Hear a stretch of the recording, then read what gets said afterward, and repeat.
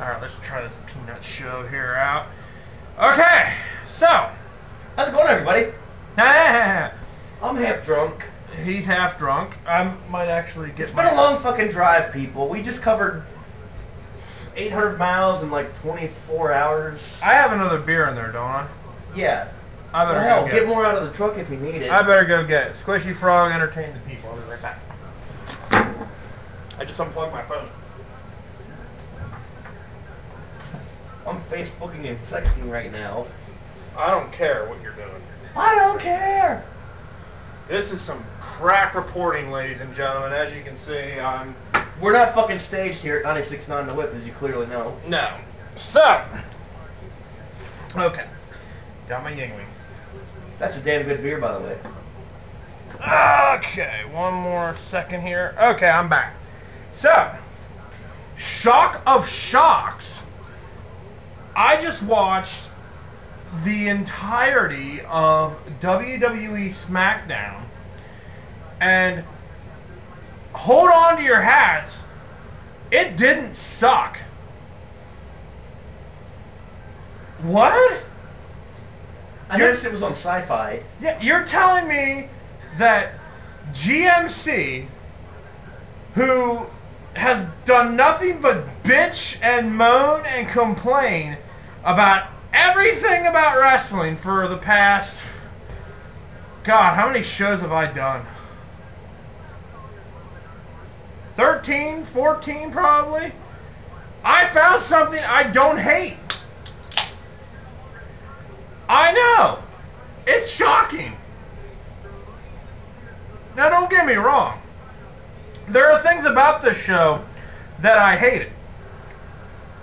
Because not everything is perfect. But I will say this. Smackdown, if you don't know, I believe is still taped. They film it on a Tuesday, and then they rebroadcast it Friday on, as Dog said, the Sci-Fi channel. I refuse to call it Sci-Fi, because when you take your channel that's actually called the Sci-Fi channel, SCI-FI, and turn it to SYFY, that's not Sci-Fi. That's Sci-Fi. And you will be called the Sci-Fi channel until I deem it necessary to not call you that. I digress. So, like I said, this episode of Smackdown, the date, what today is the date? It's October 18th. Yeah, 18th, you're right. The October 18th version of Smackdown was actually pretty good. Again, for many reasons. The two biggest reasons, for starters, Triple H and Stephanie McMahon were nowhere to be seen. That was the plus. Number two, for SmackDown, since it's a taped show, they can go back and edit all of their promos. Like, if you've never been to a taping of SmackDown, I've actually been there. I've heard other people talk about this too, but I talked to somebody who went to a SmackDown taping in Hershey, near my hometown, and he said that there was an instance where, like, an opening, like somebody walking down the ramp, they didn't film it properly or something went wrong, so they actually had the guy go back up to the top of the ramp and they filmed it again. It was weird. He said it's almost like they cut that part and they made him start all over again. It was totally weird. They said that interviews are heavily edited because people screw up on air so many times. You can't do that on live TV. So when you look at SmackDown, it's actually the more polished of the shows, simply because it's just that. It's taped. So they can go back and they can take out any of the nitpicks that they might have. Another cool thing about SmackDown is since it's taped, they focus more on the wrestling, which means they go out there, they shut the fuck up, and they wrestle. Genius concept, I know. That's all I've ever asked is you go out there on a wrestling show as wrestlers, and what do, dog? What? You drink a beer. Sorry guys, it's been a long drive. I want you to follow me on this. You're a wrestler on a wrestling show. There's another wrestler in the ring. What do you think you do? You wrestle him? Wrestle! Yeah! Good job! Sorry, I was kind of like off in my own little world over Oh here. shit, we forgot to do it. Huzzah! Huzzah! Huzzah! Drink! Drink! Ha! Anyway. We forgot to do that on the brewery do. Oh well. Anyway. Tonight's episode of Smackdown. It started off with... Oh god. Want me to get you more beer? I got more in the truck. I could probably use one more. Alright. But tonight's episode of Smackdown started off with Vicky Guerrero, the widow of the late great Eddie Guerrero, and I believe it was Brad Maddox. Both of these assholes are the general managers. Vicky Guerrero is the general manager of SmackDown, and Brad Maddox is the GM for Raw. Immediately, I have controller in hand, and I'm fighting the urge to change the channel.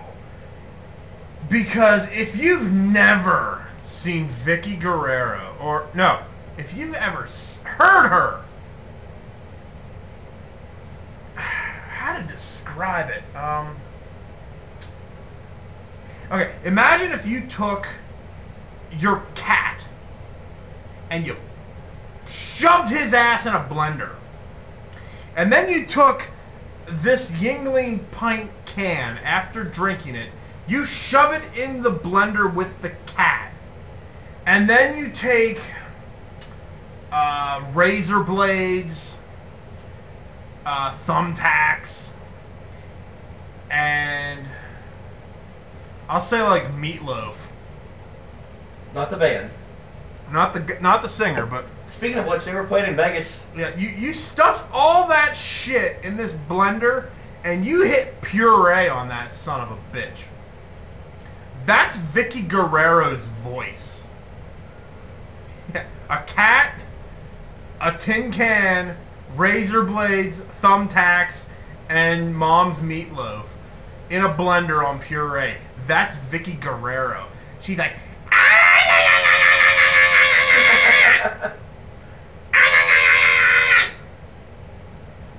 will have discipline. I will have order. Excuse me. I'm not doing it justice.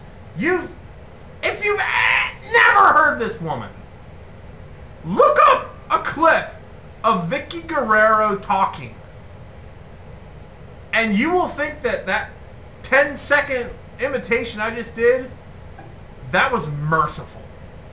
God damn. So, pardon me. Good belts. Thank you. So they come out and they're talking about what happened on Raw when Cody Rhodes and Goldust won the tag titles from The Shield, because the Big Show, who had been fired the previous week, 2 weeks ago, all of a sudden he just comes back. You know, he's fired. He has no job in this company, yet he can walk through the crowd, jump over the guardrail, and interfere in this match. It was no DQ. And I have problems with this, because the match originally was The Shield against Cody and Goldust. It was a tag team match with no disqualifications. Now, when I started watching this match, I noticed that they were tagging in and out like a regular tag match. It was a no disqualification. There's a refill if you want it. Thank you. It was a no disqualification match, which meant there were no rules whatsoever. And yet, here they were tagging in and out like a normal tag team match.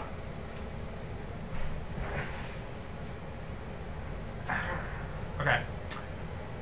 I just have a really small... Small what? Microscopic little problem with this whole situation. Why?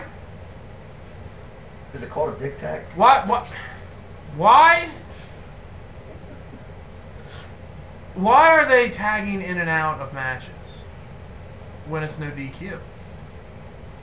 I don't. That was probably the biggest part of the match that I didn't like, was the fact that they were.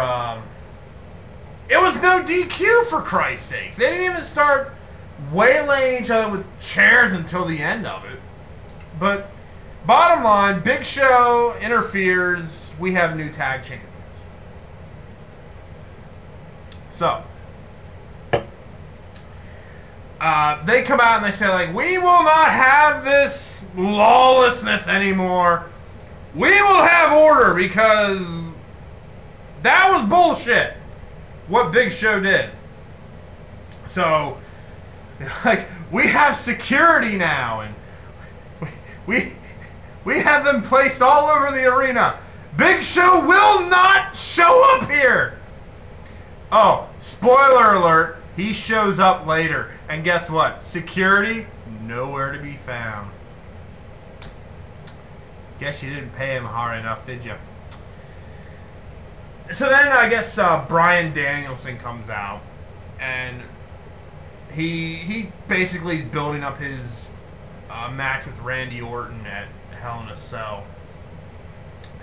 And then he says, like, I have somebody in the back, and he's coming out now, and here he is, it's the Big Show. And Big Show doesn't come out because, as I said, he was fired, which usually means you can't come back to your previous job after being fired. So he shouldn't be coming back. Spoiler alert, he comes back.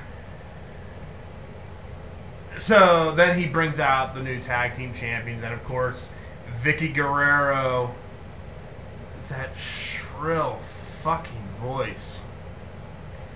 They don't hit puree anymore. They hit the speed button on that, and she's like, I will have order.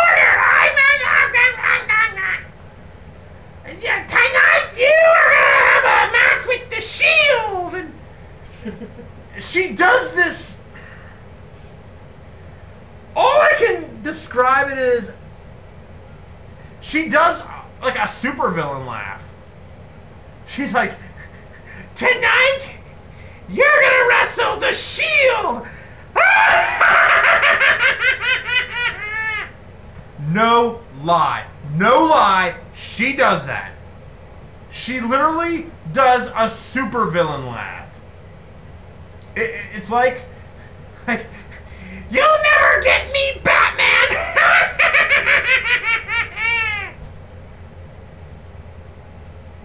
Why is this woman on TV?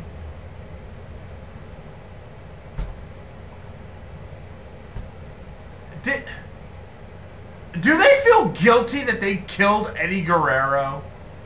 That they have to subject us to this woman? That's all I can think of. They feel guilty for killing her husband. So, we're going to give you a job.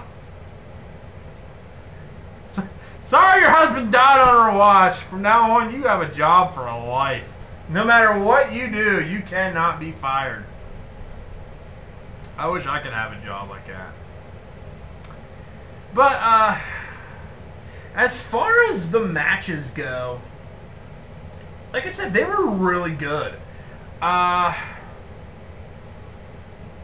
I think that the first match was The Miz and Kofi Kingston. They were against these like big hillbilly guys. I'd never seen them before in my life. I don't even know their names, but one of the guys wore like this plastic child like sheet mask. I think these guys are supposed to be like from Deliverance or something. I don't know. I was fully expecting them to like stand in there in the ring with shotguns, telling Miz to pull down his pants so that they could sodomize him in his ass. But this was actually an okay match, and the weird hillbilly dudes win, and they're about to attack Miz, and the old guy's like, no, don't do that yet, don't do that yet, and bullshit. I don't know, I didn't even have the sound up at the time, but he was probably like, you know, like, don't you attack him, boys, he's mine. He's a pretty boy. You better drop him pants right now, boy. Yep. So, then they had, it was a women's match. It was Brie Bella against AJ Lee. Surprisingly, good match. Why? Because again, AJ Lee is the only competent female women's wrestler they are allowing to wrestle anymore. And she pretty much carried the whole match. And shock of shocks, Brie Bella won. So, look for that match at Hell in a Cell. AJ Lee defending the title, and odds are she'll probably keep it, but I don't know. Do I look like an expert on this shit? I'm just a fan. Nobody gives a shit about me. I'm just the asshole that sits here with a squished frog on my lap, and I expect to know what I'm talking about. But, oh, here comes the shocker. Big Show comes back. Oh yeah, he comes right through the audience, and guess what? I didn't see a single goddamn security guard. I was gonna say, that's a name you haven't heard in like years. Who, Big Show? Yeah. Oh yeah, he's been around for a long time, but... But I mean, you never heard about him recently.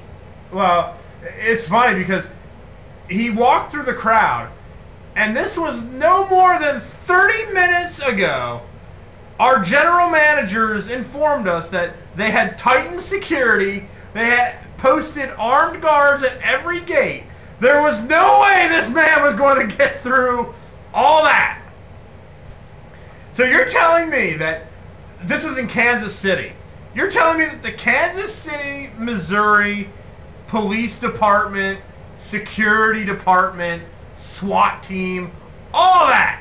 You're telling me that they are so inept that they could not stop a 7'4", 520-pound fucking bald gorilla walking through the crowd. You're telling me they could not spot this man anywhere. Because he just walks right to the ring. Nobody tries to stop him. Nobody. He gets in the ring, and he's like, you know, I want to thank all the people for being on my side in all these trying times, and you know, I'm gonna make the best of it, and I'll probably be like a florist, or you know, what job could a 7'4" guy get besides basketball player? He could probably be like a golfer, or a villain in Godzilla Raids Again. I don't know. But suddenly, all of a sudden you hear that blender again. Vicky Guerrero and Brad Maddox come out, and they're like, you don't belong here! You've been fired! You get out! You big, evil, giant man! You get! So you have Brad Maddox, who is probably 5'9", $150. He's in there, and he's like nose to nose with, or actually nose to navel with the Big Show. And he's saying, you better get the fuck out of here, Big Show. Like, You don't have a job here anymore. You have nothing. Get the fuck out. And Big Show looks at him and goes, you know, that's the worst thing you could have said to somebody who has nothing, because now I've got nothing to lose. And he rears back and he clocks Brad Maddox and knocks him the hell out, because he can't choke slam him anymore, because as we know, the choke slam is far too reminiscent of Chris Benoit, and we can't have anything involving Chris Benoit. So he now hits people with his fist, and guess what? He just walks away. Security didn't stop him at all. Kansas City. Big Titty Committee. What? Okay, I just kind of pulled that out of my ass. Kansas City, they just made your Bush League security people look like fucking idiots, because nobody tried to stop Big Show. They couldn't even get the guy that sells popcorn to stop a Big Show. Anyway, the other match was, I think, CM Punk against Biggie Smalls. Oh, I'm sorry, Biggie Langston. I call him Biggie Smalls because Biggie Langston sounds stupid. Biggie Smalls sounds less stupid. But this was a good match. Punk wins, surprisingly. Then Paul Heyman comes out, and of course he's saying how I got two of the best guys here. I've got Joe Henning, who people will have to call Curtis Axel. I don't know why. And I have Ryback here. We want to call him Goldberg too, but we can't do that. And they come down, they beat up Punk, or no, Heyman says something like, you know, yeah, Punk, you beat that fucking scrub Biggie Smalls. Who cares? These guys are the real champions here. Whoever you beat up, who gives a shit? And so they come down, they beat Punk up, and of course Biggie Smalls, he heard all that, and he of course joins Punk and beats up on Goldberg number 2 and Joe Henning. So I guess Biggie Smalls is a good guy. I don't know. Yeah, okay, so he might be a good guy now. Big deal. He's gonna go into obscurity anyway. Doesn't matter. They had a tag team match with the Real Americans. Yeah. Antonio Cesaro and Jack Swagger. You remember my little rant on them. They were against the Usos. Jimmy and Jay Uso. Rikishi's kids. Again, great match. Why? Because they shut up and they actually wrestled. That's really my only gripe about these shows. All you have to do is just get in there and wrestle. It's not that hard. They have talented wrestlers. And of course, the worst part though was they had, how do I describe it? Okay. I guess there's a tag team called Los Matadores, as in the Matadors. It's these two dudes who wear these pink face masks, and I guess they're matadors. And what exactly is a matador? Well, that is Spanish for bullfighter. And what would a bullfighter need? He would need a bull. So they bring out this midget. Oh, I'm sorry, little person. They bring out this midget dressed up as a bull called El Torito. And they distract the Real Americans. The Usos beat them. And that's 4 to 5 minutes of my life wasted that I will never, ever get back.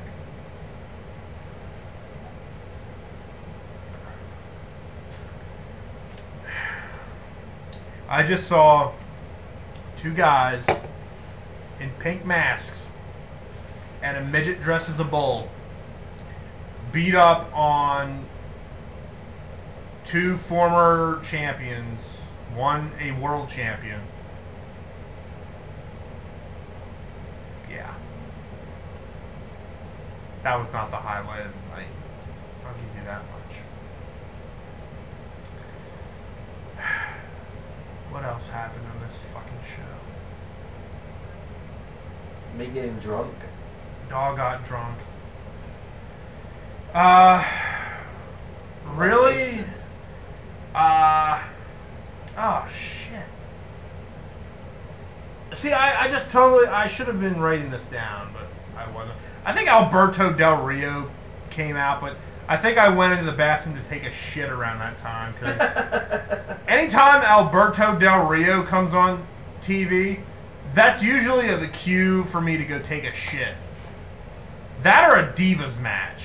And the Divas match was actually okay. So, Del Rio is my shit break. Anytime he comes on TV, that's a very good time to go to the bathroom or make a sandwich or do laundry or wash the car or clean the litter box. Or shoot a rope. Or that. Anything that you can possibly fill that time, that gap of time with, is better than listening to Alberto Del Rio. Because he's the world heavyweight champion. Whoop-de shit. The world heavyweight title hasn't meant jack shit since Triple H had it. And of course they're talking about how John Cena is facing Alberto Del Rio at Hell in a Cell for the world title. Again, whoop-de shit. It just shows how meaningless the world heavyweight title is, because a guy who has been on the injured list for how many months? 3-4 months, I think, is now suddenly coming back, and his very first match is a world heavyweight championship match.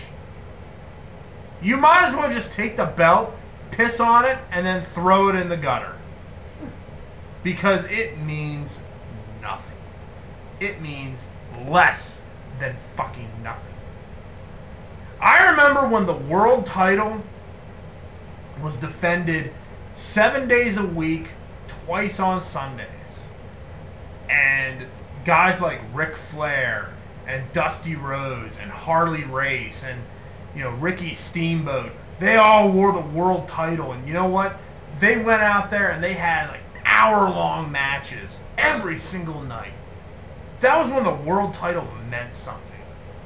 And what does it mean now? It's being held by Alberto Del Rio. My shit break man.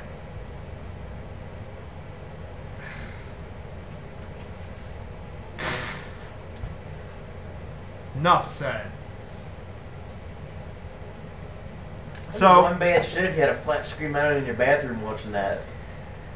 So, I guess the last match came out. Bryan Danielson and Cody Rhodes and Goldust against the Shield. But first, Bryan Danielson comes out and Randy Orton is close behind him, and of course Randy Orton, the black hole of charisma. This guy could just suck the life out of a corpse. Randy Orton is a great athlete, but he cannot talk. There was a reason why he was put in the group with Evolution, with Ric Flair and Triple H. Same with Batista. It's not because they were the young, hungry bucks of wrestling. It was because they could not talk. Randy Orton still cannot cut a fucking promo. He comes out and he says like, Bryan Danielson, at Hell in a Cell, I'm gonna beat you.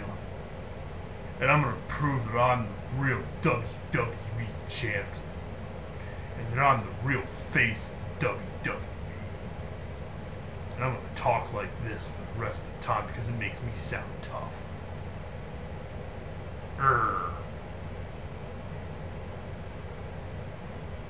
I almost went back into the bathroom and contemplated taking another shit.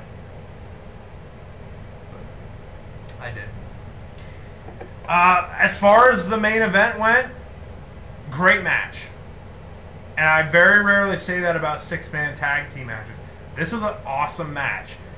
Again, for the basic concept. It was telling a story. The Shield is trying to regain their dominance. They've been beaten down more than they ever have before. They were like the dominant team being built up in the WWE. And now they're starting to fall apart. They're starting to lose stride. And they want that back. And all three of these guys are tremendous athletes. And you had Bryan Danielson, Cody Rhodes, and Goldust as their opposition. It was a great match. Near the end of the match, they had Dean Ambrose and Bryan Danielson one-on-one. I would love to see that match as a one-on-one. Just those two. No interference, nothing wrong. Just let them get in there and tear it up. That's all you need to do. And the ending itself actually kind of shocked me too, because I was fully expecting Randy Orton to come out, or Big Show to interfere, or something to go on, but it actually ended pretty clean. They had, like, all six guys got in there and they just started tearing it up. The end came where I believe Bryan Danielson nailed Ambrose with something. I forget what move it was, but then he pinned him. I mean, clean as a sheet. End of the match, and show ended. And I said, you know what? Sometimes the best swerve is no swerve at all. I was not expecting that. So, never let it be said that I do not like some things in wrestling. This was an okay SmackDown. For everything that I just said. They shut the hell up. They just went in there. They had wrestling matches with decent wrestlers. There was very little drama. They told the stories that they needed to tell. Because, like, we're, 9 days away from this pay-per-view. And, this is the way you build a pay-per-view. Because now on Raw, you're going to have all the heels, come out on top. And then SmackDown leading into Hell in a Cell, all the good guys will come out on top. And they'll kind of try and balance everything out. And I don't mind that. Never let it be said that I don't think the wrestlers in the WWE are not great athletes. They are. They're tremendous athletes. My biggest problem is story. The stories are fucking stupid. The build-up is stupid. Stephanie McMahon needs to find a new line of work. I think she's still the head writer. She needs to find a new line of work, because sometimes I sit there and I look at this shit on screen and I wonder why. And I wonder why. It just boggles my mind at times. I could write better. I could go and play SmackDown versus Raw story mode and come up with better storylines than this. I could just do random pay-per-view generated matches, and still they would probably come out 10 times better than what Stephanie McMahon and Triple H are putting on the goddamn TV nowadays. But this didn't bother me. This was a good show. And I very rarely say that, especially about SmackDown, because there was a time SmackDown was very, very weak. But they've pretty much given up on brand extensions, like specific Raw and SmackDown guys, so that can only help SmackDown. I think I'll actually talk about that next time, the brand separation, because that was some stupid shit. I saw some positives about it, but in the end, it really was just lame. Okay, yeah, I'll talk about that next time. Next time, I'll talk about the brand separation. So,